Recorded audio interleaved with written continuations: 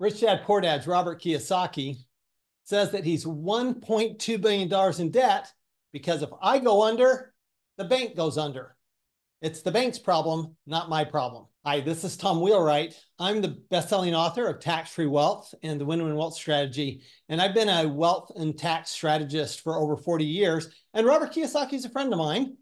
And recently I saw a post on Reddit about Robert and his comments on debt. And it really brought to mind that there's a lot of misunderstanding about debt. And not just the simple, there's good debt and there's bad debt, but how does debt actually work? So I thought maybe it would be worthwhile in a short video just to run through how debt works, when it's good, and maybe even talk about a couple of different types of debt, because Robert's type of debt is probably a little different than the debt that you might be familiar with.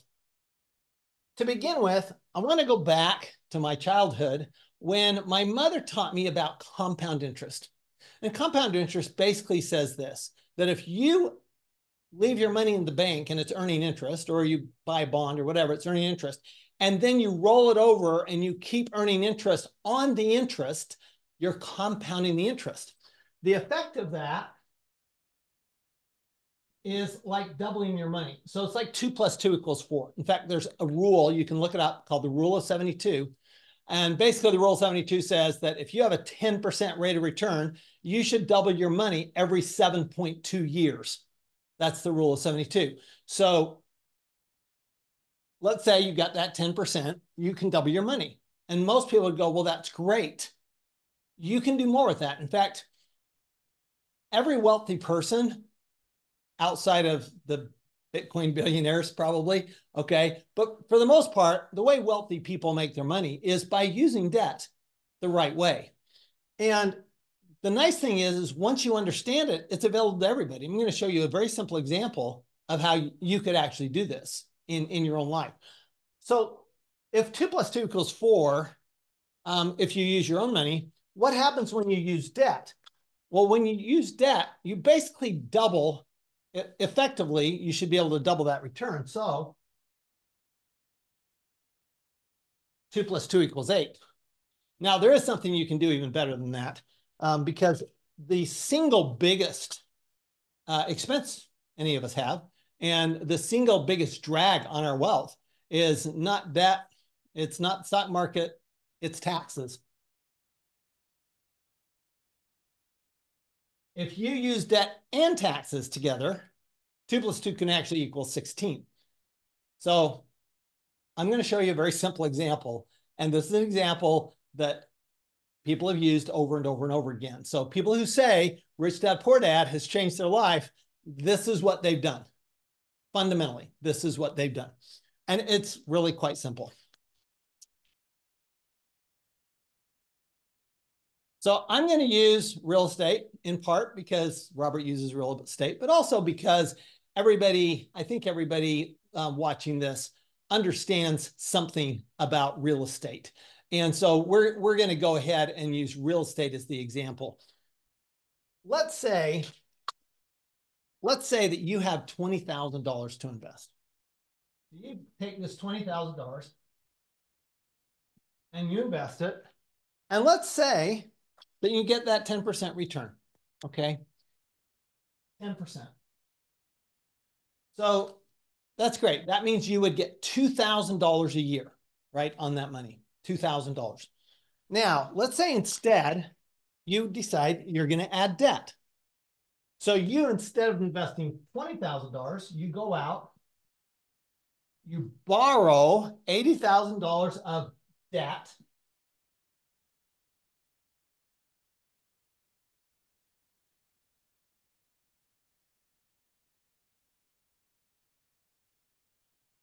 And now you invest $100,000. You invest $80,000 of the bank's money and $20,000 of your money. And the bank's comfortable. They've looked at your financial statements, everything. They're comfortable. We're going to lend this money. Now what happens? Okay, well, let's say you get that 10%, right? So at 10%,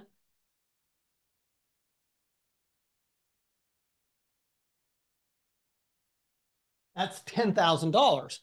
Well, wow, that's like 5 times as much as the $2,000 on my own money. That's amazing. Well, no. It is amazing. It's not that amazing. So here's what happens. Because remember, you have to pay interest. So let's say your interest rate on the bank's money is 7.5%. Okay. If you're paying 7.5%, then that means every year you're going to pay $6,000. So what's your real return? Real return, the bank's return is $6,000 on their $80,000, right? Your real return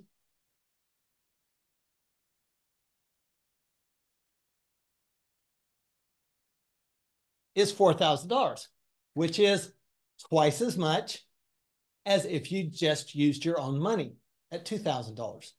So these numbers are actually possible right now because the interest rate right now is right about 7.5%. And are there opportunities at 10%? I'm sure there are. So hard to find, but they're out there. Okay. So, but this is the principle. All right. This is the principle. Understand, we're talking about principles right now. That's $4,000. Now, with taxes, we can actually make that better because if I buy this and I use it myself, I'm not getting any return, right? So this, I'm not talking about buying a house for yourself. I'm talking about buying a house for somebody else. In other words, a rental property. So in this case, you're buying this, you're renting it out, and the renter is paying you $10,000 a year, right, for use of that house or that condo, whatever that property is. All right. And that's how this is working. And you've got an interest-only loan. Okay. We're assuming no principal's been paid down. But remember, if you do pay principal down, that's money back in your pocket. So it's not exactly like you're losing a lot there. But we're just going to focus on the interest because that's really out of your pocket. All right. So interest-only loan, we're going to fix it for 5 years. So we think it's going to go down. Interest rates go down 5 years. They probably will. And historically they have. So we'll use that $6,000. Okay, with taxes, why do taxes make such a big difference? And this is not this is not a video on tax. I'm a tax guy, but this is not a video on tax. What taxes do is we get a deduction on this called depreciation. And depreciation can offset other income. And that means that we pay less tax. Well, not only do we pay no tax on this $4,000, but we don't pay tax on our other income as well. And what we end up with is it actually ends up being a much better return. I'll do that in a separate video, okay? Let's focus on debt for right now. So we've got $4,000 here. You're going, but what, wait a minute. Robert says it's the bank's problem, not my problem. If you default on that $80,000 loan, is the bank going to come after you? And the answer is, it depends. You go, well, of course they're going to come after me. It depends because there are two types of debt.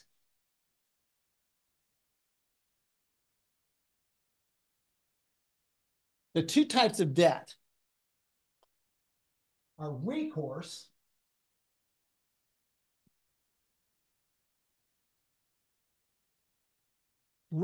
debt, and the other one is called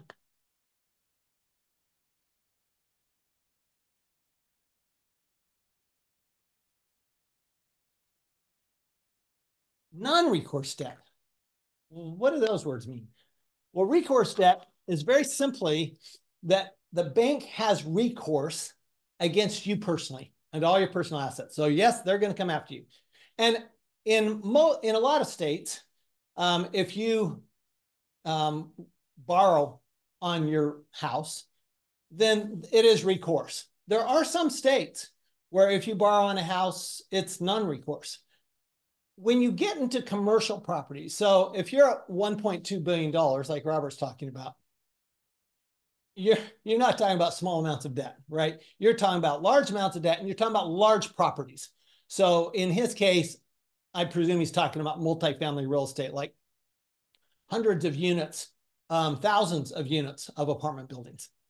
And so in that case, commercial, so this is typically what we'd call retail debt.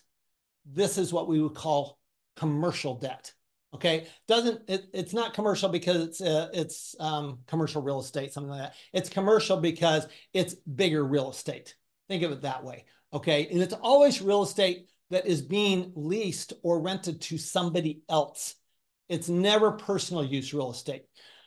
We don't. I don't ever see non-recourse debt on personal real estate, even if you're personally using your business. Typically, it's recourse. Non-recourse, though, you get big enough, you get non-recourse debt. Here's what happens. You get a reputation with the bank. You borrow, the first couple of loans are probably recourse.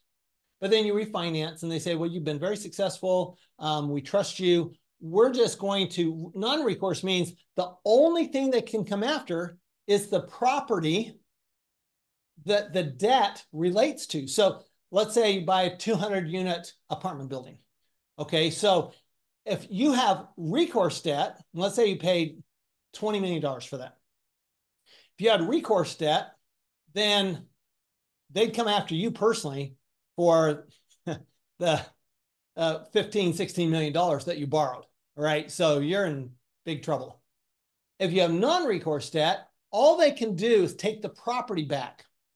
So Robert's point is that if you have non-recourse debt, if you get big enough and you have non-recourse debt, then what happens is that the bank, all they can do is take the property back. Now, did Robert lose his initial investment? So in our example,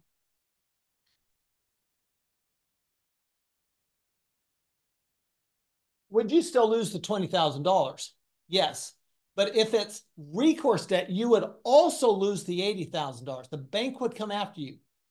If it's non-recourse debt, you're going to lose your $20,000, but you lost that because it went down in value. But you didn't lose the $80,000. The bank lost the $80,000. So in reality, it really is the bank's problem. Now, I'm not here to comment on whether this is a good system or a bad system. I'm wanting to explain to you what the system is and how it works. And you say, well, how can I get to non-recourse debt? I will say, it's not an easy thing to do. It's a simple principle. There are two things you have to look at. One is, are you a quality creditor? I mean, excuse me, a quality debtor. Do you have really, really, really good credit? And when you look at these big real estate developers and you look at some of the big real estate investment trusts, and you look at people who really do borrow a lot of money, they've been so successful, the bank trusts them. And the properties look so good. The numbers look so good, the bank goes, look, we'll take that risk. Now, the bank doesn't think there's much risk.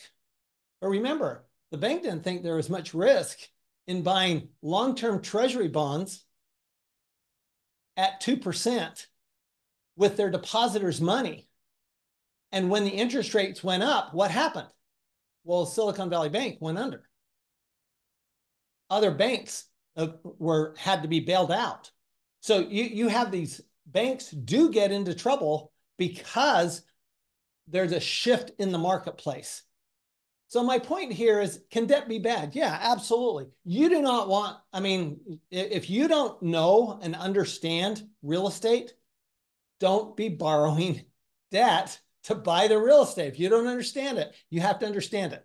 Let me point out one more thing here, because it'll really help, I think, solidify this idea of, when do I use debt? And since we're talking about Robert and Rich Dad Poor Dad, let's go to a Rich Dad Poor Dad diagram.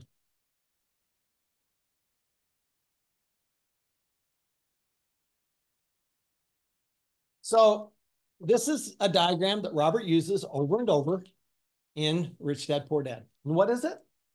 This is an income statement, income and expense.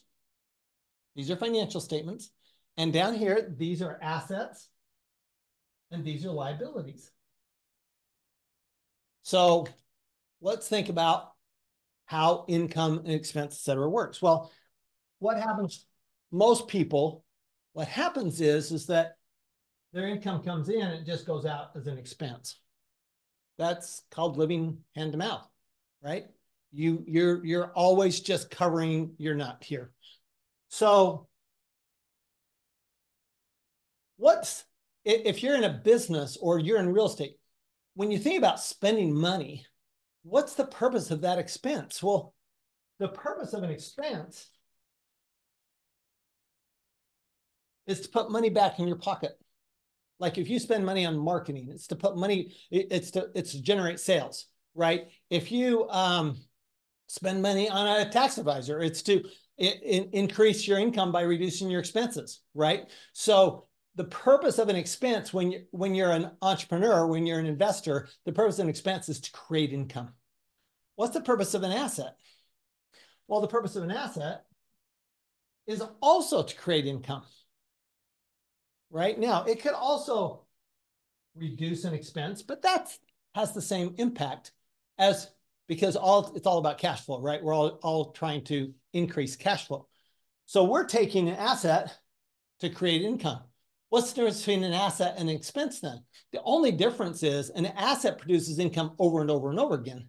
And an expense typically produces income just one time or for just one short period of time, right? So you do a Google AdWords campaign marketing, what's going to happen is you're going to get some income, but you got to keep spending money. You got to keep putting more expenses in there in order to keep generating the revenue. Whereas if you buy an apartment building or you buy a single family home or a condo and you rent it to somebody, you don't, that keeps doing it over and over and over again, right? That's an asset as opposed to an expense because it's not just creating income once, it's creating income over and over and over for a long period of time. Here's the question here, it's over here. What's the purpose of a liability? The purpose of a liability is to buy an asset. So when Robert always talking about good debt and bad debt, when he's talking about good debt, he's talking about debt that buys assets, that puts money in your pocket. So why would we be afraid of debt? If the purpose of debt is to buy an asset and the asset puts money in our pocket, why would we be afraid of debt? And I'll tell you, it's very simple. If we're afraid of debt, it's because we don't trust the asset. If we're afraid of debt, it's because we don't trust the asset. Now, are there a lot of other risks besides our knowledge? Sure. Have really good real estate developers, for example, been hit hard by these raising interest rates? Absolutely. Have a lot of them come out just fine? Yep, they have. Because they really understood their asset, they understood their debt, and they trusted it, and they were knowledgeable about it. So again, don't do this. Don't use debt. Honestly, don't even use credit card debt. Susie Orman's right. If you can't manage your spending, don't use credit card debt. If you have some bit of self-discipline, credit card's fine. Just know that when you use that credit card, you're spending money, right? That's the same thing as money coming out of your bank because you're going to have to pay that back. Credit card debt is recourse debt. Okay, that is recourse debt. All consumer debt is recourse debt, meaning the bank can come back after you. So can it be a two-edged sword debt? Yes. The reality is, can you make a lot of money using debt? Yes. And if you get really good at it, can you make it the bank's problem? The answer there is yes as well. So here's a couple of the Reddit commentators, and just keep in mind this video as you read this comment. Thanks.